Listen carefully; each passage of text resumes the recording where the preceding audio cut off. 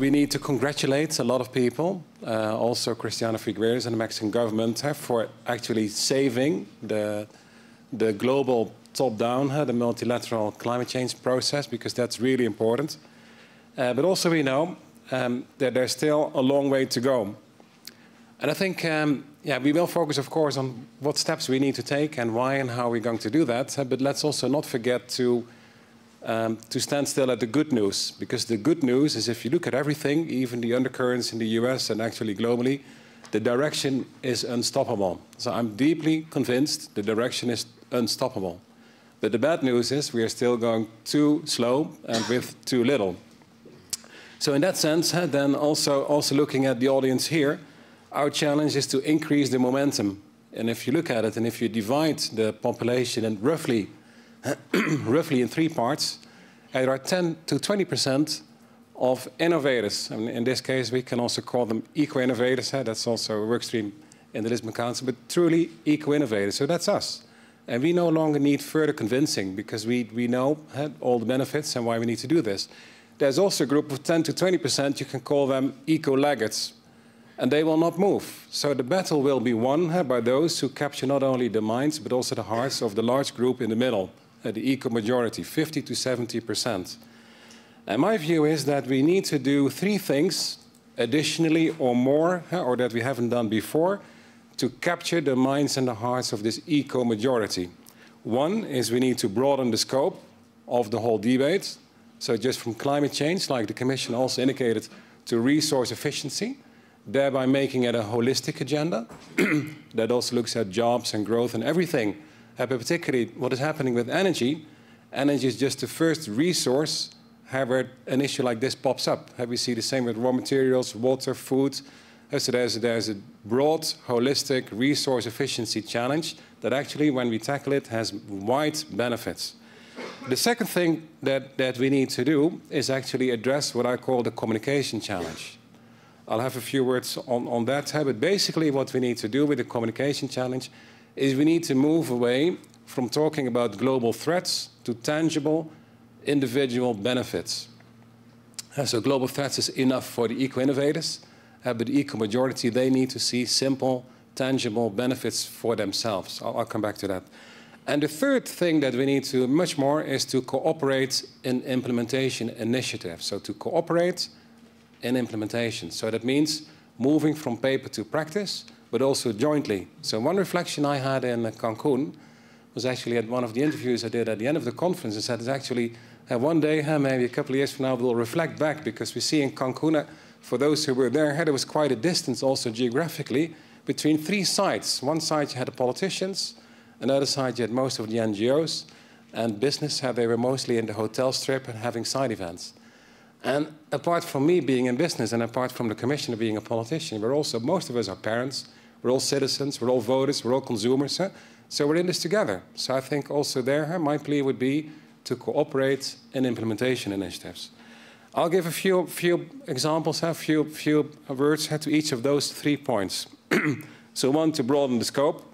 I think that also, if you broaden the scope, I think the key message that I would like to give to you is that when you look at climate change, resource efficiency, we need to take a step back. If we want to be successful in solving this, we need to take a step back and to see what is really the core of the problem.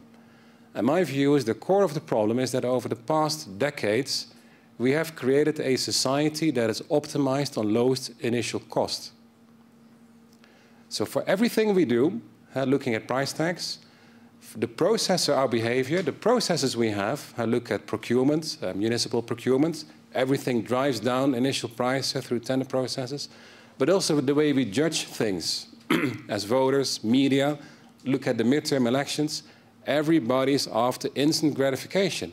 So what is actually happening with energy, most visibly, but also happening in certain areas already with raw materials and food and water, is that the integral, the life cycle bill, economical, ecological, and social, is being pushed by us into the future.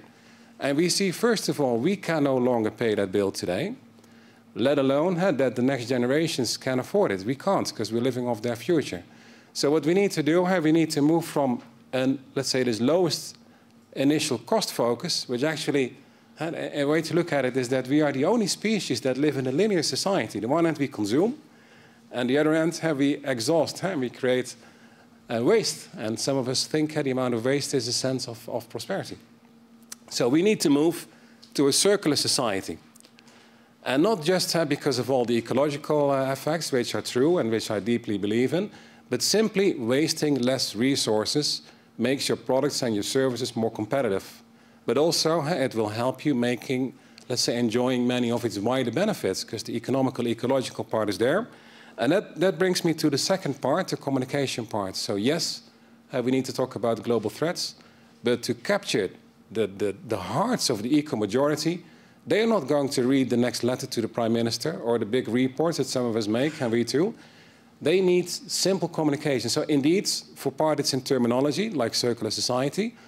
But I'll give you one example, and it relates to lighting. So with lighting, I think many of you know we have been running, I started at the end of 2003, a global program, also as an industry, and actually with many of you, to switch from inefficient to energy-efficient lighting. It saves a lot of resources, more than 120 billion euro globally, more than 600 million tons of carbon, more than 600 power plants, which, by the way, is also less 1 trillion euro investment in power infrastructure. And we have spoken with large countries, small countries, Russia, Lebanon, everybody, and they get it. And quite often we don't talk about climate change. Again, I deeply believe in it, but they see the economic rationale. But then, if we move beyond the monetary and the ecological savings, and we look at actually what is this lighting really for? Let me take one example, the example of schools. We've done a number of pilots in Germany, Belgium, and in Holland. And actually the first one in Hamburg was studied by the University of Hamburg. We changed the lighting in energy-efficient lighting, but also lighting that could very easily change the tone of whites and the intensity depending on what those children were doing. Whether they had a concentrating thing to do, reading, writing, spelling, and you could change the setting. Like just in nature, also the tone and the intensity of light varies. That's quite natural. And what they found is, yes, they could save 50% of energy. Yes, they could save a lot of money in CO2. But most importantly, the learning effectiveness increased. So reading speed went up by 30, 40%. Spelling mistakes went down by 30. Children were less restless. So also teachers are more likely to reach retirement age. So what I'm saying is, if we focus on these benefits, this is what a school understands. And somebody will check the bill, the energy bill. But most of all, we see now a number of schools. There you see momentum coming up. It was even on the Dutch news. But then, looking at communication, there's an important message. Because we could talk about, hey, great, this is a low-carbon school. But then again, the eco-majority, whom of those parents will send their kids to a low-carbon school? Low-carbon? Something must be wrong. The second thing that you could do is, let's call it a green school. We even use that term, or a sustainable school. Okay, it sounds interesting. But to some, particularly in the US, this may sound like a political choice. But then we talk about it in our marketing efforts as a bright school, because it's all about the learning. So what I'm saying, you can do the same thing in terms of resource efficiency, but the language makes a huge difference. So we need to move from global threats to tangible benefits, like with the school example, and many, many more. When you translate things in well-being, productivity, safety in the city, traffic flow, even this morning, if that can be improved. And the third one, the cooperation in implementation. Oh, maybe one word there, also coming back to the Commissioner. We've become very successful in creating this linear society because the key performance indicator is GDP. So everything we consume adds up, and then that's the measure. So indeed, if we talk about the benefits, the tangible benefits like learning effectiveness, that also is a let's say, a quality of life factor. So I think the GDP needs to be substituted. It's not going to be easier by quality of life. And then the third thing, I see Paul looking at me, probably because of time, is on cooperation. So we can preach, we should celebrate, communicate these examples, but our call is also to collectively create more initiatives. Because if we have initiatives, then the citizens will see it, and through their voting and buying behavior, they will push us and they will create the momentum. So, for instance, agreeing collectively, public-private sector combined, to renovate all the schools in Europe, or all public offices. Those are the most inefficient anyway. So also there on cooperation and thinking about the time, there's one thing that I would like to say. And it's not my saying, but I think that I felt was really also applicable to COP16, If you want to go fast, you go alone.